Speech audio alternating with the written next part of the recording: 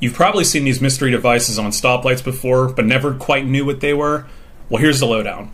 These lights are called emergency vehicle preemptive systems. They allow operators to override traffic signals, granting them a green light and right of way. These are used by first responders such as fire trucks, ambulances, and police cars responding to emergencies.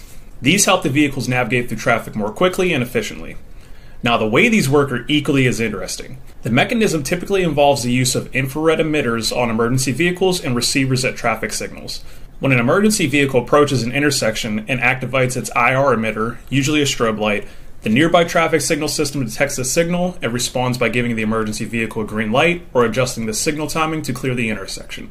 So contrary to what many try to do, flashing your high beams at these devices will not trip the signal.